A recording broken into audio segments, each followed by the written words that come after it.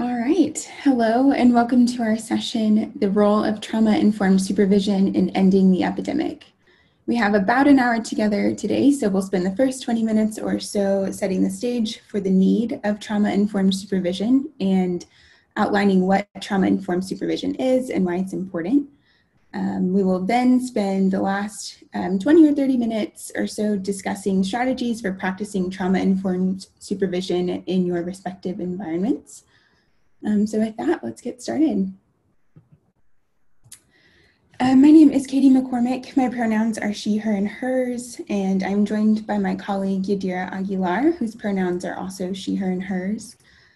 We are both part of the Sustained Wellbeing Compass Coordinating Center out of the University of Houston Graduate College of Social Work, and we are funded by Gilead Sciences, so just wanted to disclose that from the beginning. Before we dive into our content, we want to quickly note our learning outcomes for today's presentation. So by the end of the presentation, participants will be able to identify and list the principles of trauma-informed care, describe the core components of trauma-informed supervision and apply their connection to trauma-informed care principles, and apply and integrate trauma-informed supervision strategies in your respective environments. We also want to note that while some of this information will be specific to the Deep US South, however, trauma-informed supervision can be applied within any context or setting. So we encourage you to keep that in mind as we move throughout the presentation today. So Yadira and I are two members of a mighty team. Sustain is led by Dr. Samir Ali. And while each team member is integral to our work, we want to specifically highlight our Sustain advocacy group. And this is a group of 7 openly disclosed people living with HIV that live across the deep US South and who regularly inform and shape the work of our center. So back to Sustain. Sustain is one of 3 Compass coordinating centers as funded by the Gilead Compass Initiative. The 2 other centers are the Emory Rollins School of Public Health in Atlanta, Georgia, and the Southern AIDS Coalition in Birmingham, Alabama. Each center aims to build organizational capacity in different content areas. Sustain focuses specifically on mental health, trauma-informed care, substance use and harm reduction, and wellness. And we do this in many ways, namely through collaborative learning environments, grants, and free training and consultation. All of our work is focused in the 9 Deep South states, which include Alabama, Florida, Georgia, Louisiana, Mississippi, North Carolina, South Carolina, Tennessee, and Texas. So really the Gulf Coast Southeast region. And Sustain is guided by a set of core values that inform all of our work. So the first of which is MIPA, or the meaningful involvement of people living with HIV. We recognize that the meaningful involvement of people living with HIV in all levels of the initiative and aim to ensure that people living with and most impacted by HIV are involved in every level of decision making. The second is intersectionality and social justice, emphasizing racial justice. So we recognize that social privilege and oppression influence access to and allocation of resources. We affirm the importance of advancing justice by increasing access to resources and services among groups disproportionately impacted by HIV. The third is openness, transparency, and learning. So we strive to demonstrate and promote a culture of integrity. Our commitments to openness, transparency, and learning jointly express values that are vital to our work. Because our work, both internally and externally, is situated in complex institutional and cultural environments, we can't achieve our goals without being adaptive, learning organizations, and we cannot be such an organization unless we're open and transparent. And then the last is collaboration and commitment. We base our collaborative efforts on mutual respect and mutual support, both internally and externally. In our commitment to developing trusting relationships, we aspire to treat everyone who works with us with respect and understanding, and we are committed to collaborating with and serving communities and areas with the greatest needs. So I just wanted to name these from the beginning. You may notice these values permeating throughout our presentation, and we invite you to practice them throughout our time together. So to set the stage for our workshop today, we first wanted to discuss our context. Some of you may have seen this before, but in case not, this is a map of HIV prevalence across the United States as provided by AIDSview. The darker the color, the higher the prevalence of HIV in that county. And as you can see, the deep southern states are greatly impacted. In fact, the deep south accounts for 51% of new HIV diagnoses, yet only comprises 38% of the overall US population. Furthermore, 8 of the 10 states with the highest rates of new diagnoses are in the deep south. The drivers of the HIV epidemic are multi-level and many-fold, which we'll take a look at next. So as HIV service providers, you may be familiar with the socio-ecological model, which articulates the multi-level and interconnected factors that influence individuals. Here, we're looking at the socio-ecological model in the context of HIV. So obviously, examples are going to be specific to this landscape. This diagram here defines examples of each level and demonstrates the interconnected nature of levels. So starting with the outermost pinkish red circle, macro level systems and policies such as ending the epidemic plans and Ryan-White funding trickle down and influence communities and organizations like federally qualified health centers, AIDS service organizations, community-based organizations, all of which provide services and directly work with people living with HIV. So we just wanted to reiterate that, that systems and policies trickle down and impact individuals. Now, with this framework in mind, let's talk through Medicaid expansion as an example.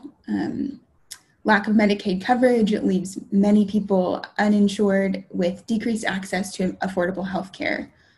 And we know that those most impacted by the Medicaid gap are also those most impacted by HIV, for example, Black and Latinx transgender communities. This forces uninsured individuals to seek health care from community-based entities like AIDS service organizations and federally qualified health centers, thus putting more of a burden on these community entities, to fill the gap in care. And as you can see from this map, only one deep south state, Louisiana, has expanded Medicaid.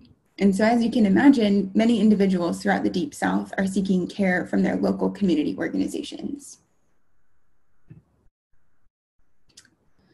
As mentioned, and as you may know from your own experiences, the impact of policies are far-reaching. Most notably, policies impact funding priorities and the distribution of funding, thus minimizing resources, creating understaffed organizations, and cumbersome caseloads for existing staff, ultimately inhibiting the delivery of quality care to people living with HIV. We want to reiterate that this is all due to structural factors, not individual staff or organizations.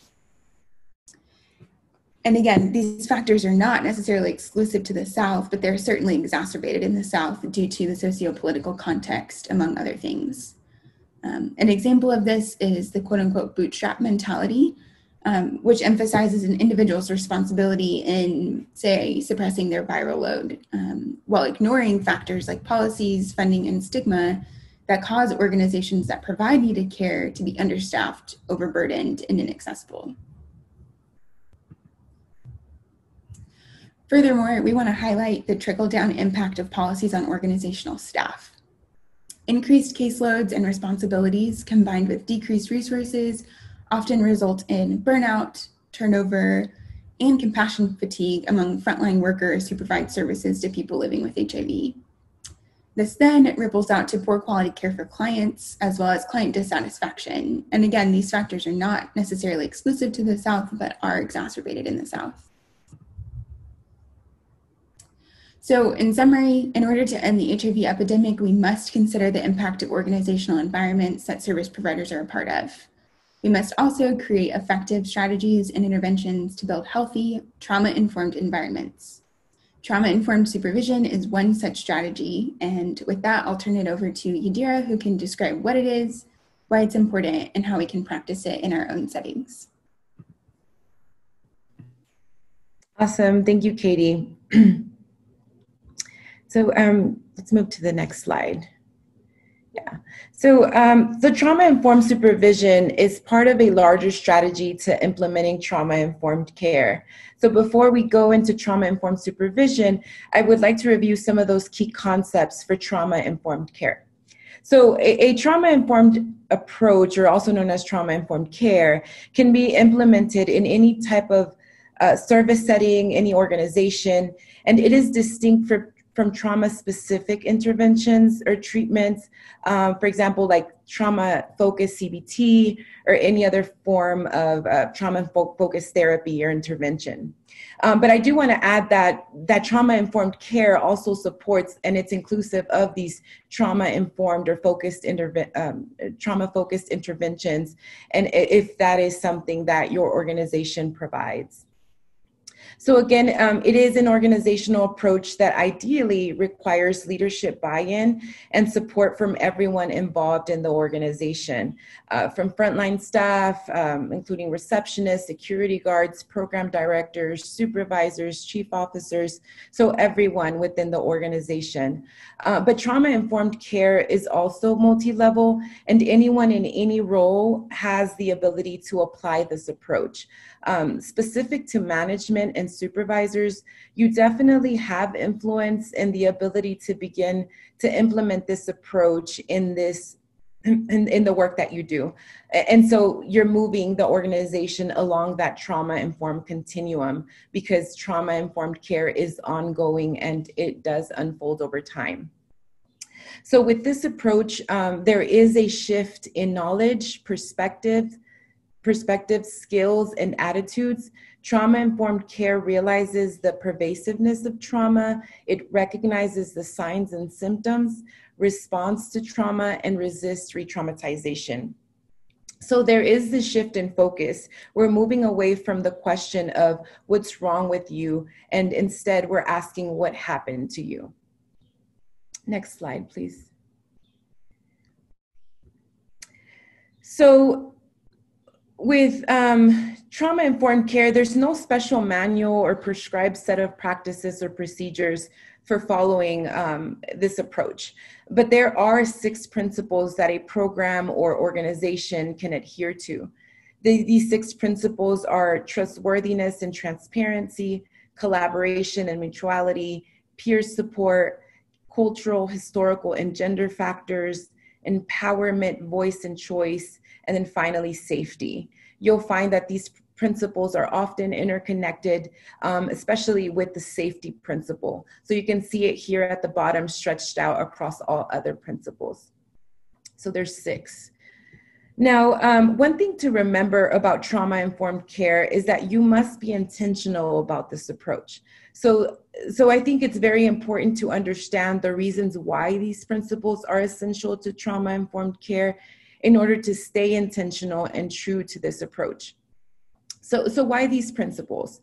If we think about trauma, whether it was a single event or multiple traumatic events, and you think about what someone feels during something traumatic, for example, receiving an HIV diagnosis, we know that that can be a traumatic situation for someone. So if you think about what someone feels, people often feel powerless, feel hopeless, feel helpless, and very terrified. Same or similar feelings go for someone in a car accident, or someone going through a natural disaster, human trafficking, and domestic violence. So in trauma-informed care, we're using these principles to go against or contradict these beliefs of powerlessness, hopelessness, and this is done by adhering to this set of principles to guide your work in a trauma-informed approach. People with unresolved trauma need to feel safe. They need to feel heard. They need to be offered hope. Clients need to know that you understand. Clients and staff really need to understand that need to know that you understand their culture, their backgrounds, their identities, and they need to feel that they are the ones in control over their lives, and you're simply there to support them and to collaborate with them to help them get their needs met. So same thing goes for trauma-informed supervision. There's no special checklist of items that need to be met in order to be a trauma-informed supervisor. Instead, you're using these 6 principles to guide your work and your role as a supervisor. Next slide, please. So again, trauma-informed supervision is one part of a larger strategy to implementing trauma-informed care. So here we have these larger pieces to the puzzle, and trauma-informed supervision is one of them, along with physical environments, policies and procedures, trauma-specific services, staff care, and then staff training. So supervisors are in a unique position to influence work culture and help their organization move along that trauma-informed continuum through trauma-informed supervision. Next slide, please. So as mentioned, trauma-informed supervision aligns with principles and common practices of trauma-informed care. So what is trauma-informed supervision? These are some key concepts. As a trauma-informed supervisor, you recognize the hard stories that many staff members are exposed to when they hear clients' trauma stories and become witnesses to the pain and fear that trauma survivors have endured. And this often it's not just social workers working with clients, but also maybe intake specialists, receptionists who are helping individuals schedule their appointments. And then also, more specifically, we know that people living with HIV are often part of marginalized communities or groups who have experienced historical or intergenerational trauma and oppression on top of the stigma that's associated with HIV. So a trauma-informed through trauma-informed supervision, it emphasizes supporting staff members and it encourages self-care. Trauma-informed supervision is also relationship and motivational interviewing based. Staff should feel cared for as a person by their supervisor, and we see this happen through honest communication and transparency. It is also strengths-based in both attitudes and language. This can be reflected in those corrective action conversations between supervisor and staff.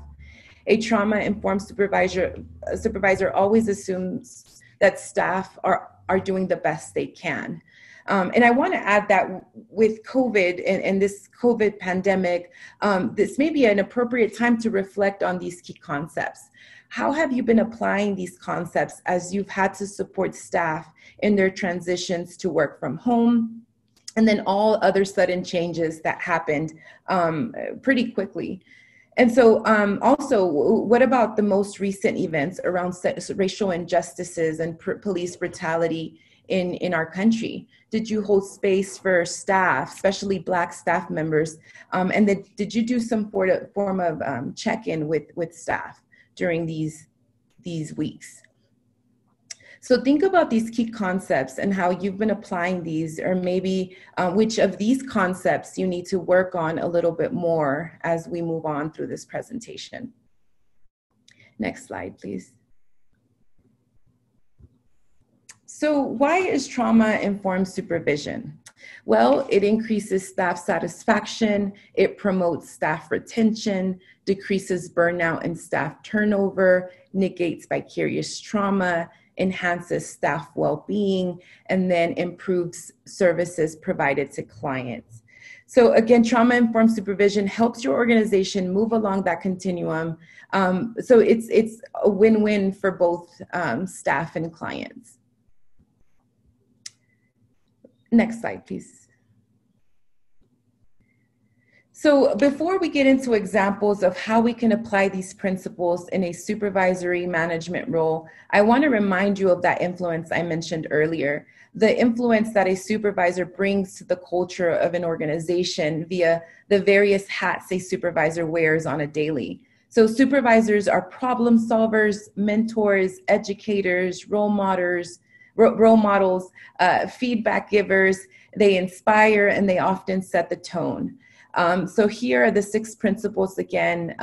So think about, how do you practice these principles via wearing these various hats as a supervisor? Next slide, please. So we're going to start off with the safety principle in trauma-informed supervision. Some of these characteristics that are that it's relationship-oriented, it's learning-focused, it's feedback-oriented, and there's mutual accountability for this principle.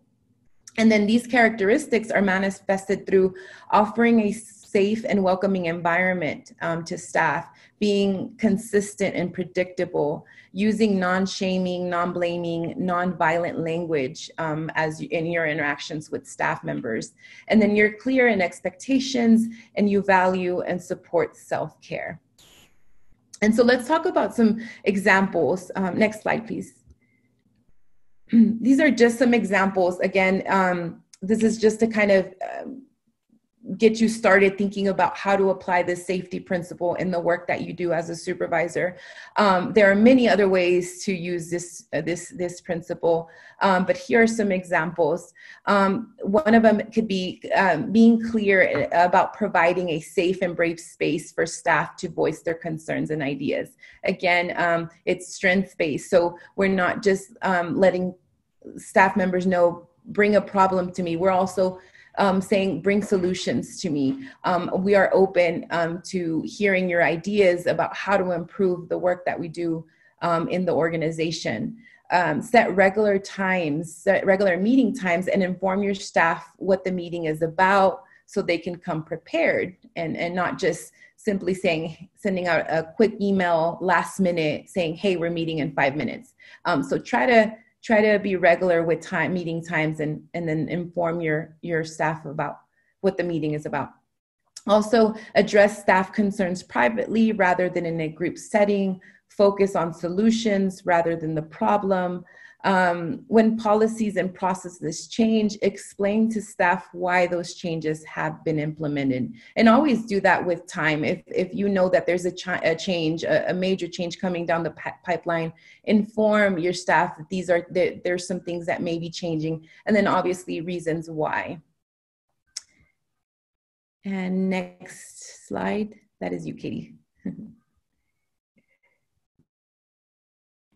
There we go. So moving on to the next trauma-informed care principle of collaboration and mutuality. So this principle embodies open and honest communication, consistency, inclusive speech, like we and us instead of you or I.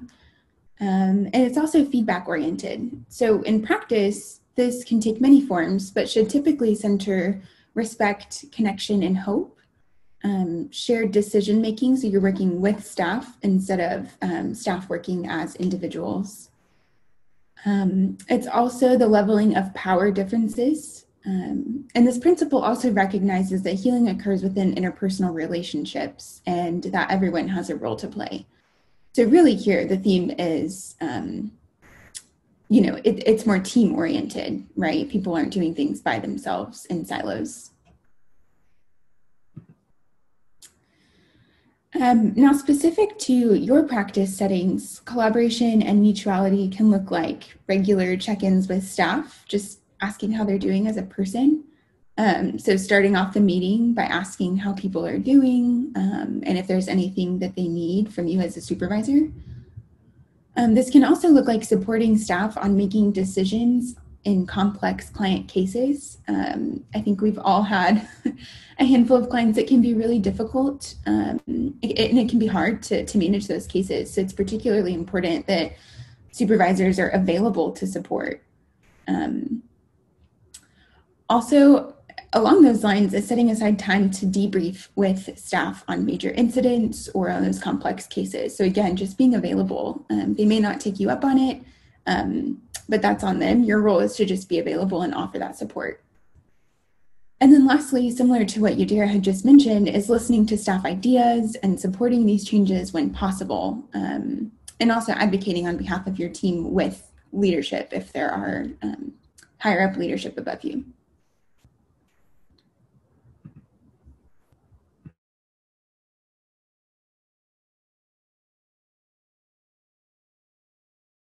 Sorry, I was muted.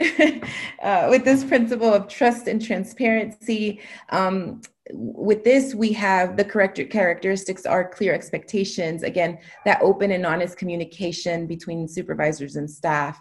It's relationship oriented, again, mutual accountability. And how you'll see this is through building and maintaining trust among your staff and clients, maintain professional boundaries. Again, you're the role model for staff. So maintaining those professional boundaries between staff and then also clients, ensuring policies and processes are transparent.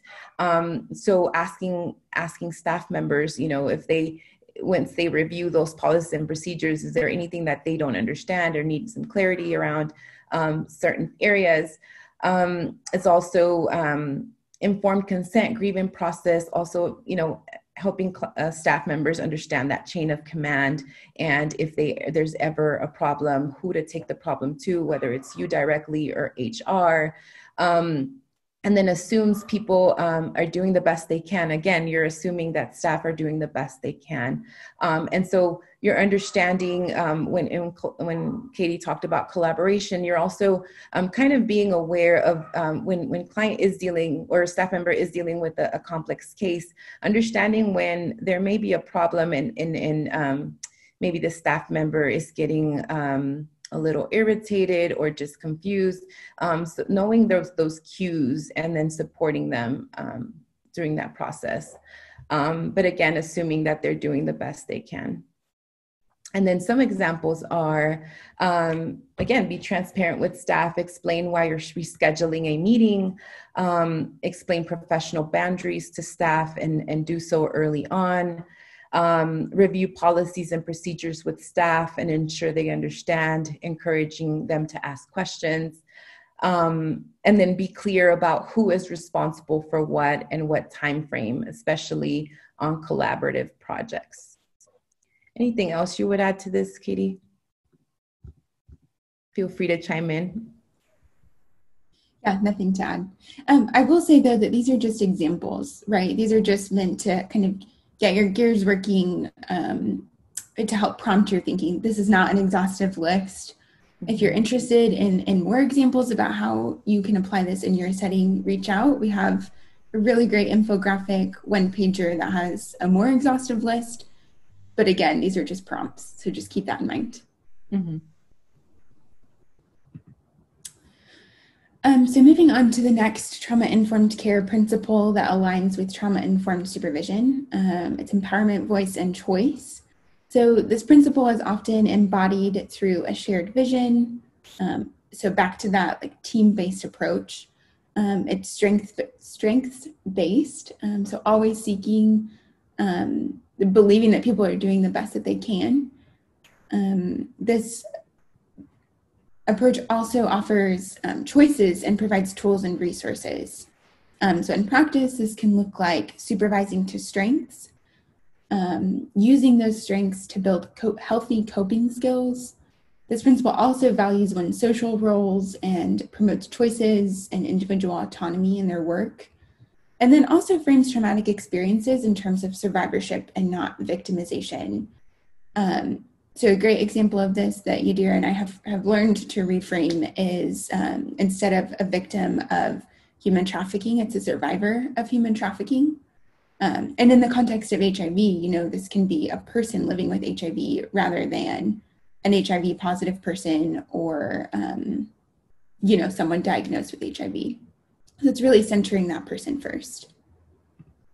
And then in terms of your specific practice settings, this can look like celebrating success with your staff, specifically with clients. Like if their client reached a milestone and they've been working together for an extended period of time, celebrate with that staff member.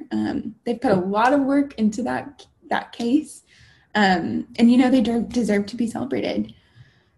This can also look like learning your staff's self-care strategies and encouraging staff to practice them. So this requires asking. So it's important to ask your staff, what are you doing to take care of yourself? And then, sometimes that can be helping them brainstorm what could be helpful to them. And one piece here that's not quite noted is that as a supervisor, you have to model some of these things, right? That's particularly important with self-care. So if you're not taking care of yourself, your staff sees that. Even if it goes unsaid, they do see that. So it's important that you think about this for yourself as well. So on the last slide, we mentioned social roles. So it's important as supervisors to understand that staff, have lives outside of work. They're not only their professional self that present in the office. So an example could be allowing a staff member to come in late so that they can attend their child's event at school. There's a host of examples that this can apply to, but just want y'all to know, and you know this already, but just want to reiterate that staff are more than the professional person showing up to the office every day or on Zoom in our current context. And then lastly is just asking questions to learn more about your staff as people. So that can be, what do you enjoy most about your day-to-day work activities? What part of your role is most exciting to you and why? And what are some professional goals and how can you as a supervisor support? So again, those are just a few examples to get your gears turning.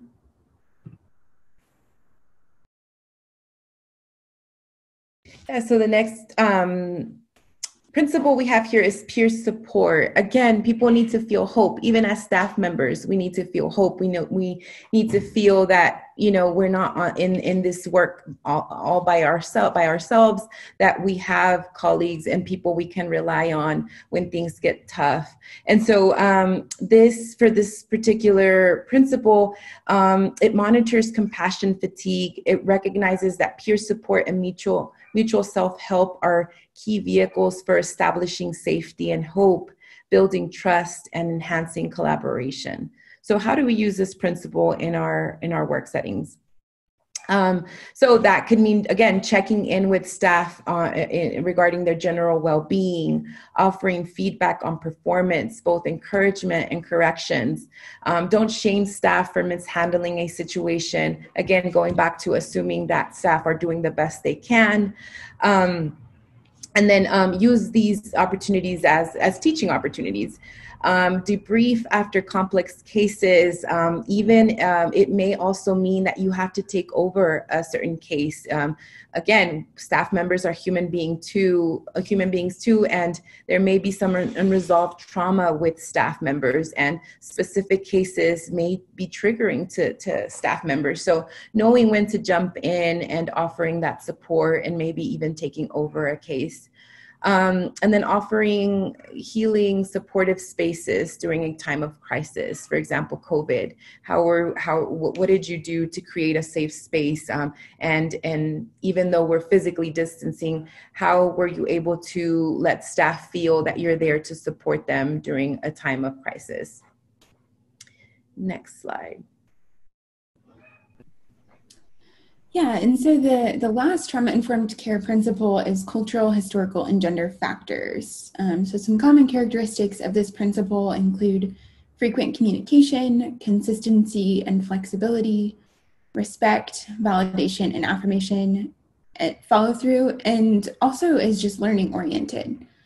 So back to what Yadira said, using opportunities to correct and teach your staff rather than reprimand. So some manifestations of this is, actively addressing cultural stereotypes and biases, providing gender responsive services, and incorporating responsive policies and processes, which we'll get into specific examples here. So in your practice settings, this can look like being transparent, so sharing your notes and documenting key decisions and sharing your notes with your staff so that they don't feel left out of the loop or guarded from participating. Listening to and considering new ideas from staff. And also using and respecting your staff's pronouns, and then also figuring out structural ways that you can integrate that practice for your clients too. And then also this is noted at the top, but just discussing historical traumas with staff and recognizing possible triggers in the workplace.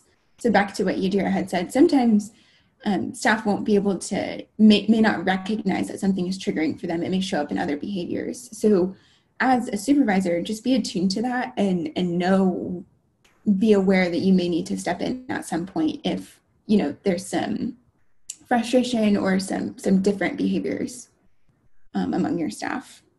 Anything to add here, Yadira?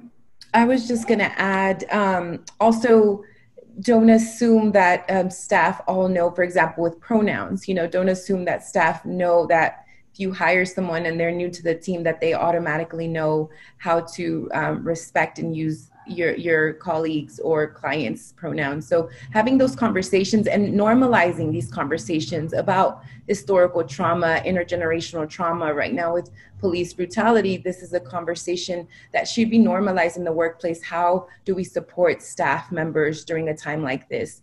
Yeah, that's all I had to add.